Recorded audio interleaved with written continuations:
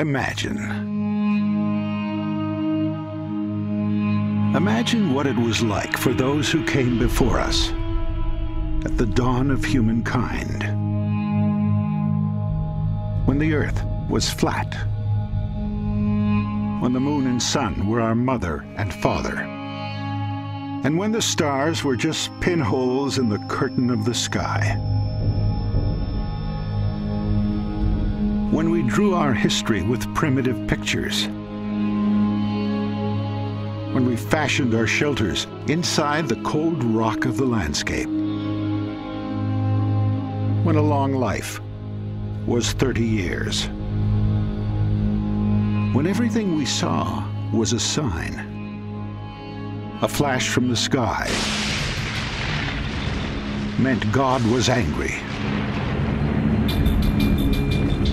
When the earth shook, the spirits were displeased. The floodwaters came, and we begged for forgiveness. The volcano erupted, and we appeased it with sacrifices. We suffered sickness and disease, and we called it a curse. When loved ones perished, and we called it judgment. Everything was beyond our understanding.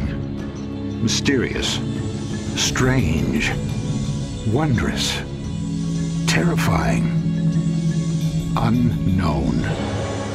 Yet somehow we believed that we were the center of all things. And then we began to see our world with new eyes.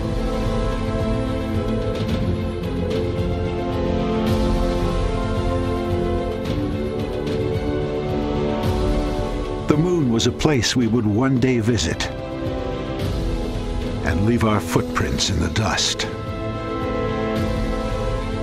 The sun was a brilliant cascade of helium and hydrogen. A star, a single solitary star, among billions of other stars, inside a single galaxy, alongside hundreds of billions of other galaxies, in a universe born billions of years before us. The tempests above us, the fire beneath us, they became explainable, measurable, often foreseeable. Our crude illustrations gave way to rich expressions of picture and verse that ignited the imagination. We built our shelters from wood, mortar, glass, and steel.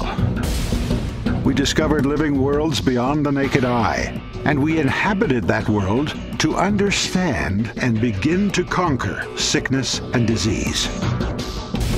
We began to unlock the code of our very being and discovered the bond we share with all living things.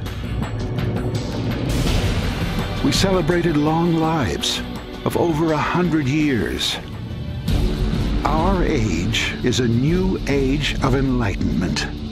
At this very moment, humankind is beginning to grow beyond the childish fears of its infancy, to refuse to be satisfied with unanswered questions, to acknowledge a universe much grander and more wonderful than the superstitions of our ancestors would ever allow, and to understand that even though we occupy a tiny planet inside a vast universe, we are still part of it. We are growing. We are learning. We are achieving. We are evolving. To finally understand that we are not the center of all things.